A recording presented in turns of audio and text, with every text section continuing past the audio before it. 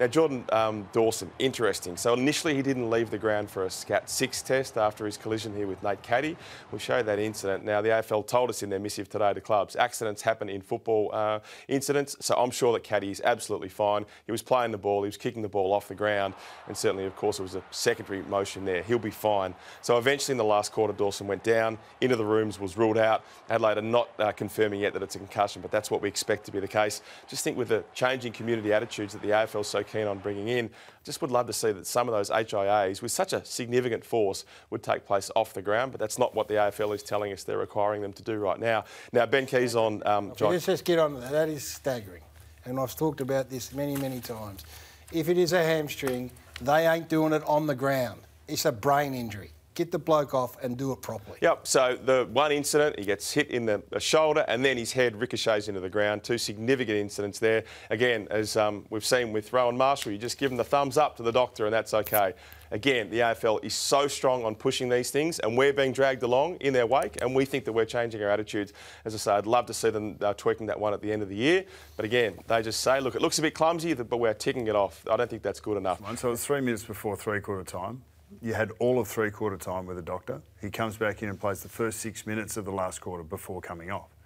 So the questions have got to be asked about medical process because I think that's the major issue. It's not about the tackles. It's not about the laws of the game. It's more about how, when someone does sustain a head knock, how do we handle that in the medical process? Exactly. And if you've got 8 minutes in a three-quarter time break, and you've played 10 minutes either side of that, the questions are all... Well, that's okay, it'll come through as delayed concussion, and we tick that off, and it was a delayed effect. Yeah.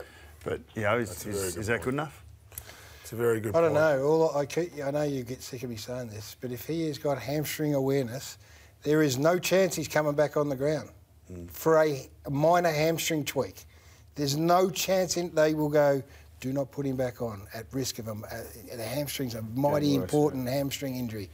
But a brain, well, whack him back on, see how he goes. I think what's become evident to me, I reckon the guys that are in the class action, they're probably more complaining about how they were handled after they had a concussive episode. Not necessarily how they sustained it in the game, but more about how it was treated medically beyond. Push back out onto the field in-game or push back out into the training or push back out into a game the next week.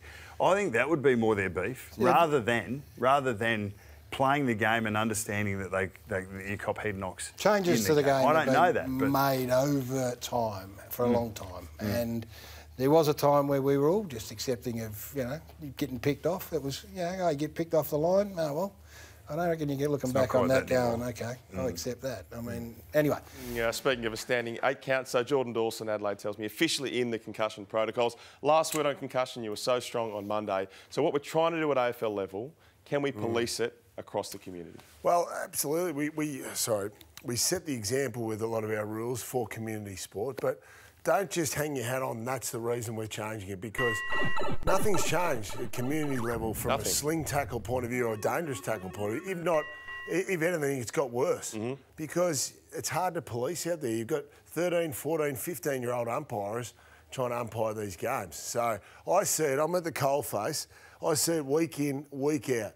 Dangerous tackles have never been more existent than what they are currently. So and that's an issue with the umpiring not being able to police it. Well, that's right. So what we're doing at the top is not flowing through to community. So don't use the community sport angle as an excuse. I understand it for king hits and abusive language against umpire and respecting umpires and all that sort of stuff. But don't use the community sport one because it ain't working. It ain't flowing through. All right.